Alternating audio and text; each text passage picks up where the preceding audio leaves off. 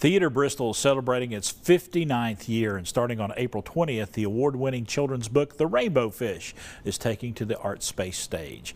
Director Melanie Yodkins and cast member Elizabeth Mullins are here to share with us more about this wonderful production. Good morning. Good morning. Oh, The Rainbow Fish, I think everyone knows this story. I think so. It's a very well-known children's story, right. And it's really a delightful story. It's very colorful. It's very glittery, as you can see. Right. Very glittery. And talk to us about You're the Rainbow Fish. Yes. How excited are you to be in this production? I'm extremely excited. Tell us more about it. Tell us more about your part and what it's been like through rehearsals and things of that nature. It's very amazing. Yeah. I mean, working with all these little kids, and bonding with them and just learning new things every day. I mean, the Rainbow Fish, my character is really mean to all of them, but it's truly been an amazing experience with them and just learning with them through the way, and yeah, that's what the Rainbow Fish is. She just learned through the show, and I've learned so many things from these kids that I've been working with. And this is your first show that you've done with Bristol Theatre Bristol? It is. Talk to me about the experience you've had so far. I really love how I felt, how accepted I felt in Theatre Bristol coming in.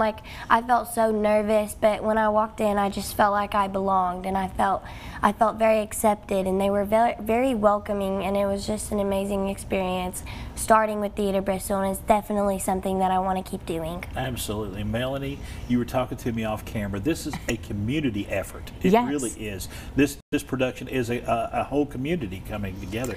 Tell me more about that. Yeah, so we have 24 cast members, and kid-wise, their age ranges are about 5 years old up to 14. Yes. We do have 2 adult cast members. We will not talk about their ages, of course, but it's really it's a community event. We've got folks from Jonesboro, Elizabethton, a couple kids that come from Abingdon. They're from all over the place, and they're heavily involved, and some of them are just so excited to be on stage and to tell this story in particular. And we've got folks backstage who are putting together these incredible and magical costumes. You know, it's really going to come to life. Our set is set in the coral reef, and it's going to look like a coral reef, and it's just, the whole thing is just magical and beautiful storytelling all the way around. Tell us, you're the director. I am. And when you have a cast that goes from 5 all the way up to adult, I'm sure that offers some special challenges. It does. Kids are so interesting to work with because they're so teachable.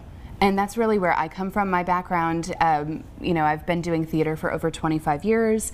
I'm a director, I'm an actor, I'm an acting coach, you name it, I do it. But I especially come at it from a teaching perspective, where these kids get to learn for the first time how to be an actor. Right. Our youngest one on set is actually my 5-year-old son, and being able to teach him and share this with him is one of the most beautiful moments of my life. All right. What do you want folks to walk away with when they leave this production of The Rainbow Fish? Ooh, with a sense of community, a joy of seeing live theater, and the joy of storytelling in person. Well, thank you both for being here. Thank you. It's going to be wonderful. Let's tell you about The Rainbow Fish. If you want it, it's theatrebristol.org for more information.